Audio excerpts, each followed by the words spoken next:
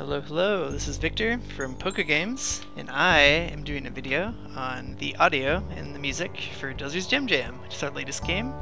I'll talk a little bit about our design, the audio design, and the music designs I had, and the weird challenges I ran into, and hope you find it interesting.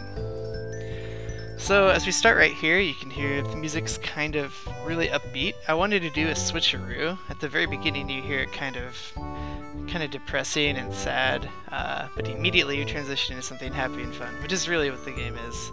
It's just kind of a little joke. In fact, I want to work with Tanner to maybe time some of the gem drops with when the piece actually explodes into its really exuberant state. So for these menu select sounds, I used very tiny samples of rocks. They're very subtle. It's probably no one's ever going to notice. But I think subconsciously, so here, this is the part of the piece where it's kind of slow and depressing. You're like, oh god, I'm about to be under the ground. It's going to be, whoa, never mind. So this is kind of a fun thing. One of the random fun things I like to do. Anyways, these sounds are little rock samples. For my back sounds, I just simply reversed the choose sound and pitched it up a little bit. It's just a simple trick. So let me go into game here.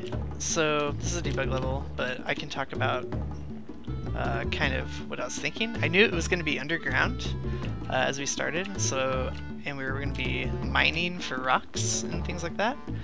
So I knew I would need rock sounds. So I went and found some avalanches, some videos of people skidding around, some dirt.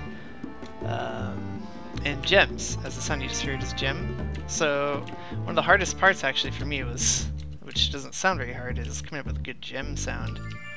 I mean, that's pretty good. I'm pretty happy with it. It was hard to get that though, because you wanted it to stand out, and you wanted it to be interesting. And another challenge was you didn't want it to clash with the music. So I actually had to write it in the same key as the music, so I wouldn't step on it. And I'm also a fan of music jokes, so this key is actually written in D minor, as an homage to D for Dozer, and minor because he is mining rocks. So yeah, just a nerd fest joke. Okay, so other music things in this game, I was keep talking about the music. We have something in our game called Berserk. So these kind of act like Mario stars as my design for it. The music will change into something frantic and fast-paced, because that's what Berserk is.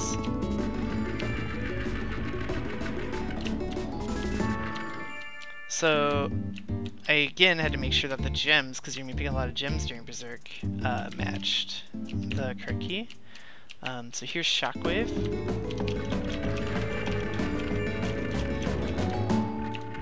So Shockwave, the design of that piece, oh there's a bug right there. The Shockwave sound, I'll figure that out later. The Shockwave piece is supposed to be very punchy. It's very much like things are getting hit in the distance and coming back to you, and like echoing kind of was kind of designed. And Whirlwind is very swirly. It's very up and down and up and down and up and down, and you're supposed to sound like you're in the middle of a bunch of like a tornado or something.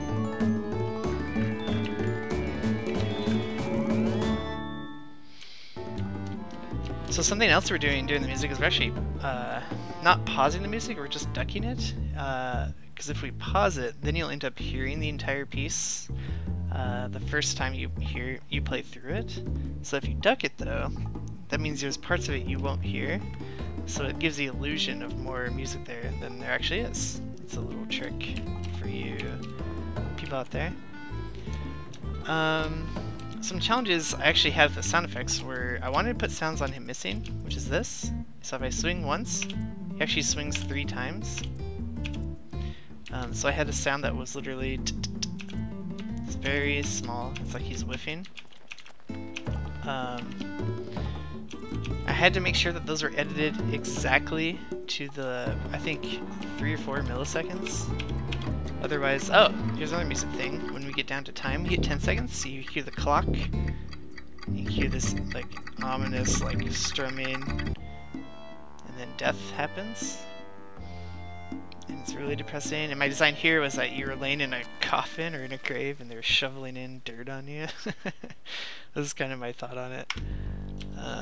Let's go back in. So there's also unique sounds. Let me access the menu and turn down the music so you can hear this a little easier. So I have different sounds for the type of rock you hit. So here's nothing. That's supposed to be really subtle, understated. Here's what happens when I hit a rock, a gray rock, and nothing. So that's a bug. It's supposed to make a unique sound when you punch it. I'll look into that later. Here is what happens if you hit the moss rock. So it's like it's supposed to be like a damp, like you're hitting like a damp rock. It's kind of what I was thinking. I'm not sure why it's not always playing. That's interesting.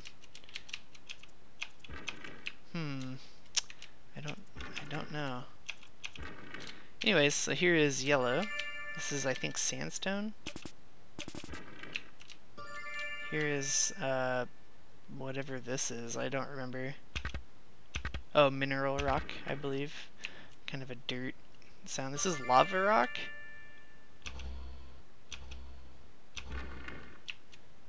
And here's obsidian.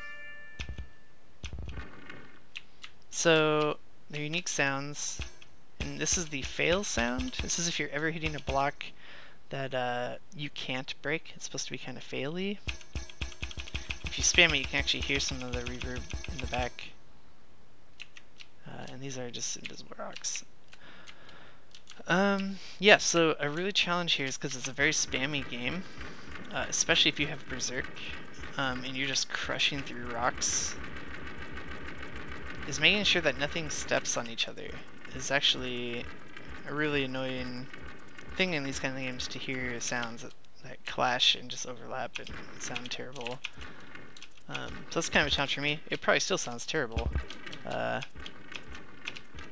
so weirded out by this bug. Does it only work from the top?